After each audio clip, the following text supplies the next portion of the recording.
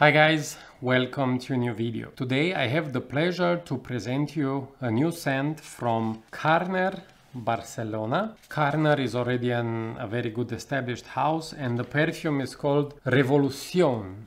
So Revolución means obviously revolution. So when I saw that Carner came up with a new scent on the market, I said, okay, I gotta try it. So as you can see here, I already sprayed a bit of this scent. This is a Unisex perfume. It was released in 2023. I found out about this new release, so I got a sample like I said, and I am very surprised. In the next minutes, I will also explain you why. This is a leathery sweet perfume. The perfume behind it, his name is Benoist, Lapouza. I thought it's Jordi Fernandez, and I tell you why I thought it's Jordi Fernandez. Because this is a scent which smells like Tuscan leather, most likely smells like Vidian London. And Vidian London is a very popular scent in these days, and probably at Carner they said, you know what, why not try to get some clients also from that direction. Yeah, leathery, sweet. It's quite pleasant. Yeah, it smells exactly like Tuscan leather and like Vidian London. In top notes you'll have orange blossom, oxygen and thyme. In middle note saffron, Maté, violet leaf. In base notes leather, Somalian frankincense and Texas cedar. This is a leather perfume but is made very friendly. It can be, in my opinion, considered as a Tuscan leather or Vidian London light.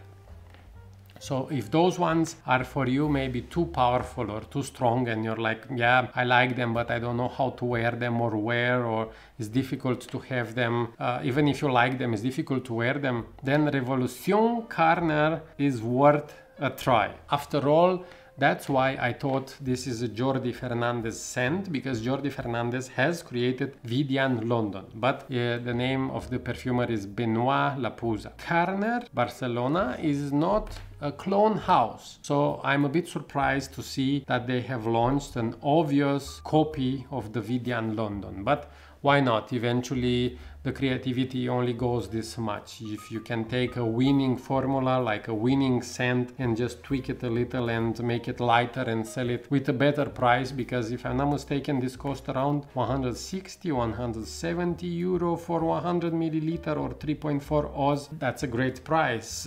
Tuscan leather is much more expensive than that, about twice, and Vidian London you get half the size for more money, but it will be also more powerful, so then it's not so versatile. So the longevity, not so much sillage from this sample, but I also don't expect so much sillage if you would have a bottle. But Carner scents, if you know them, so like D600, Tardes and others, they are not very powerful. So Carner Barcelona is not a brand that gives me the impression of being powerful or like in your face. They are a bit toned down, and it's nothing wrong with that. They are a Spanish house, so they can have their own way to create perfumery. French perfumery is also not very powerful, not very much projecting, mainly Orientalist. And this with the leathery tone, with the leathery note, it would be somehow Oriental, but whatever, it's light and very versatile.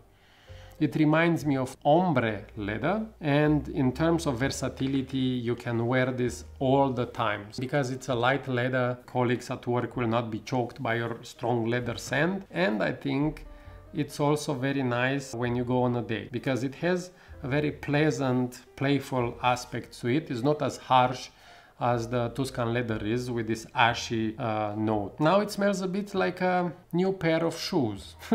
Like a new pair of Spanish shoes, why not? Leather Spanish shoes. You can wear this one in all seasons. I don't think it's just for a specific season. You can wear this dressed up or dressed down. As a score, I would give it an 8 out of 10, so 8 out of 10. If you love leather scents, this one is for you. The points taken are obviously for the originality, and it's very light, so also performance could be somehow a little better, but maybe it wasn't desired to be very much performing, so you can wear it at all times. That is my take on the new Carner Revolution.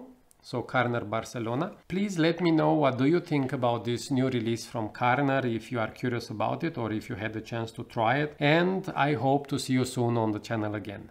Thank you for watching, stay healthy. Bye bye!